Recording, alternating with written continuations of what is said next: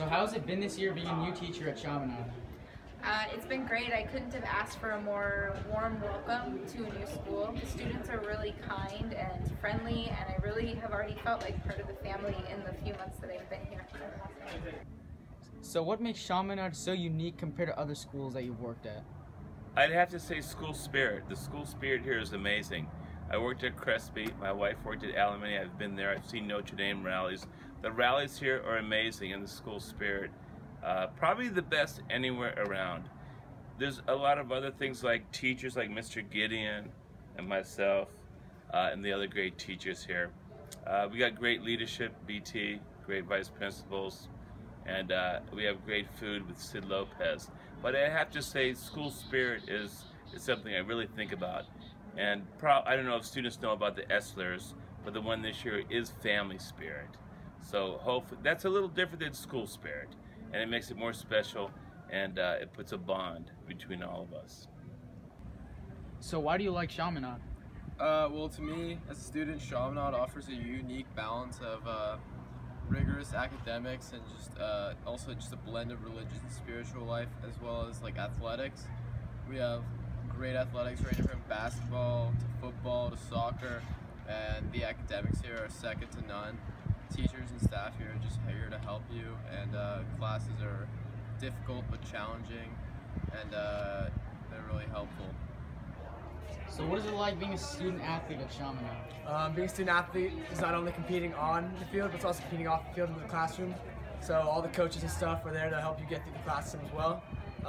Also all the teammates are there to help you out, so it's a brotherhood. And I love playing sports at Chaminade. So how's the vibe on campus?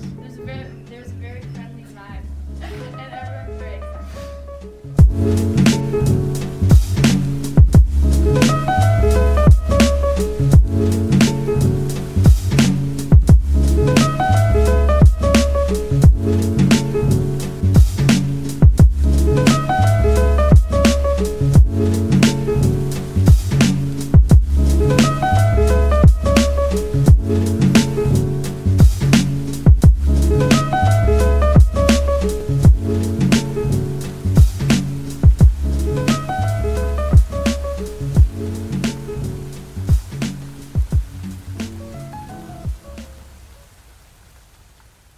Though Chaminade is a Catholic school, the student group is very diverse. What activities do you do in the religion class that can connect all students of different faiths together?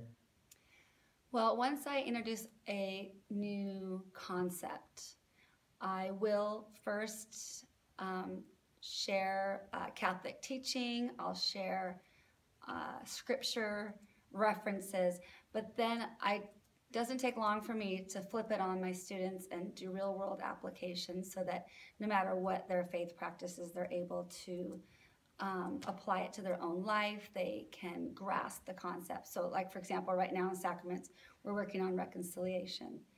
And even though many of my students have never stepped into a confessional, have no plans to receive the sacrament, they have a good understanding of what it means to forgive and what it means to be forgiven. Last class we did a Socratic seminar all about sin and forgiveness, and everyone participated equally, whatever their faith background was. And then today we did, we took what we know about scripture stories and reconciliation, and we applied them to pop songs that everybody knows, and made a connection between sin and forgiveness without having to have a background in the sacrament of reconciliation.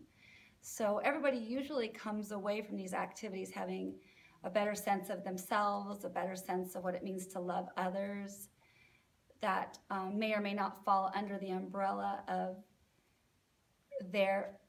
well, actually it does, no matter what. It always does fall under the umbrella of whatever they believe, whether or not they are Catholic.